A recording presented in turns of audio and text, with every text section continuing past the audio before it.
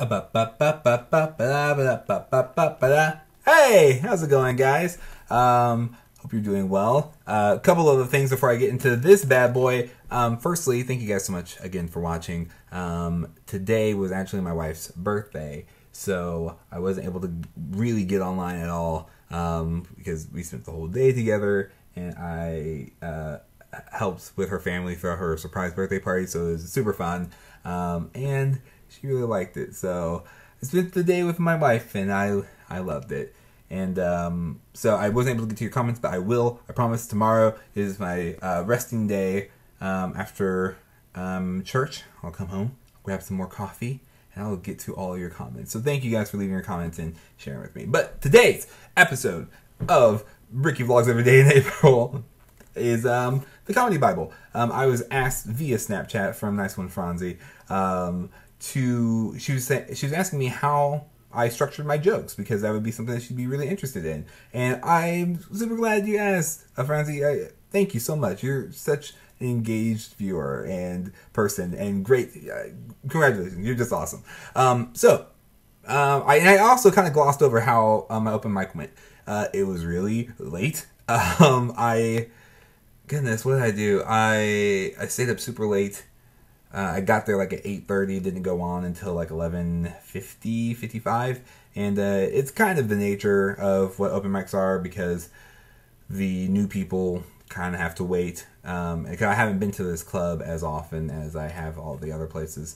But anyway, there's that. But I did about a 3.5 minute set, and most of what I learned as far as structure goes comes from this book. It's a Comedy Bible by Judy Carter. You can probably buy a used version like I did, the one with the binding just falling completely apart, either at half price books or on Amazon. But it's a pretty good book, and it was published in 2001. She has a new book called The Message of You: Turning Your Life Story into a Money-Making Speaking Career, which I haven't gotten to yet, but I really love what she's written in this book. So without further ado, I will tell you guys how to structure a joke based off of Judy Carter. Now, the book goes way into depth into like how to structure comedy and like how to come up with ideas and all these other things. But this is basically the comedy structure. And so it goes attitude, topic, premise, act out, and we'll just stop there. And so that's what it looks like. Oh no, book's already falling apart. But yeah, so right there, attitude, topic, premise, act out. And then there's mixed act out as well, but we'll just cover the basics here. So with attitude, your attitude is basically how you feel about the topic. And what that does is that allows you to basically have an opinion about it, because you can almost think of it like setting up a joke like, you know what's weird? Or, you know what's scary? You know what's hard? You know what's stupid? Which are all the attitudes that they recommend. Now, she recommends you going with 4 attitudes, which is weird, scary, hard, or stupid. Just because, especially for people starting out, those are like the strongest attitudes to go with, because people can relate to those attitudes. And so, there's that. And then, there is the topic. So basically what your joke is about. So to give you an example, so your topic, let me see, where is it? It shouldn't be that far away. I might just have to skip it. Okay, so basically your topic is like what your joke is about. So it can be about relationships. So you know what's weird about relationships? That's how they kind of recommend you start out. So, and then you have your premise, which is, so if your attitude and topic is like relationships are weird, then you have to kind of prove it in your premise. So, I think, let me think of one I did this past week. Okay, so I said, you know, actually I'll go with hard. I'll go with hard as the attitude. It's like, what's hard about anniversaries is there's a lot of pressure to make it super romantic. And then it's like what's hard about celebrating anniversaries for me? It's just like the pressure of the anniversary having to be really romantic.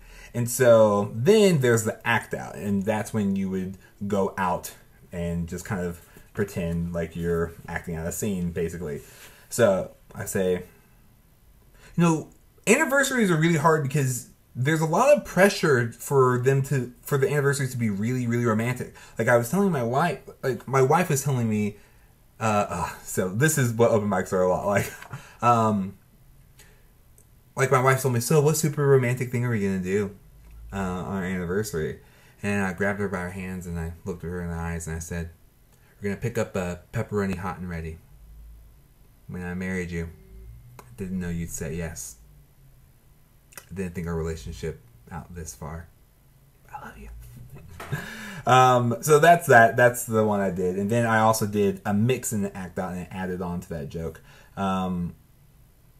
So that's basically how jokes work. It's tough delivering it via YouTube and not having my notes on me because I'm kind of like improvising a lot of what I would usually say. Because yeah. So that's how it works. Attitude, topic, premise, act out is how most jokes typically go. And the attitude for me has been like the strongest part of the joke, just because if you don't have the attitude, then you're just kind of telling a joke, which is fine, but it's the difference between performing comedy and just kind of telling comedy. Like, if anyone, like, I don't know, you know how people will say, oh man, you just had to have been there, because like you're trying to say the exact words that they said, but how they said it is how the delivery is delivered. Like, that's all in the attitude and the act out, is a combination of those two. So hope you guys enjoyed this 7-minute comedy lesson, and I hope that I explained it well, and I appreciate you guys being forgiving of the process, because a lot of open mics are comics really working out their material and seeing how the audience responds to it and seeing what works well and what doesn't. So if you guys have ever wanted to do stand-up, I'm sure there are places in your area that you could probably find a place to do that at. I guess my, not a disclaimer, but just something to be aware of is like most comedy clubs are really smoky, and I don't smoke personally, so that's just something to be aware of. If you don't smoke, it's just something about the atmosphere, at least for most of the ones I've been to, with the exception of the improv. The improv, I think, is smoke-free. So yeah, let me know in the comments below what you guys thought of this. I hope that this was helpful for you guys. And Franzi, thank you so much for suggesting it. But let me know in the comments what you thought of the joke that I attempted to perform for you guys, as well as if this was helpful, or if you ever thought about getting into comedy or doing stand-up, or just a general conversation about improv and comedy. Not improv, but open mics and comedy and stand-up and things like that. Okay, so this vlog is so long, so I'm going to go, and I'll talk to you guys later. Thank you so much for being here with me and sticking with me. Highly recommend this book. So, talk to you guys later.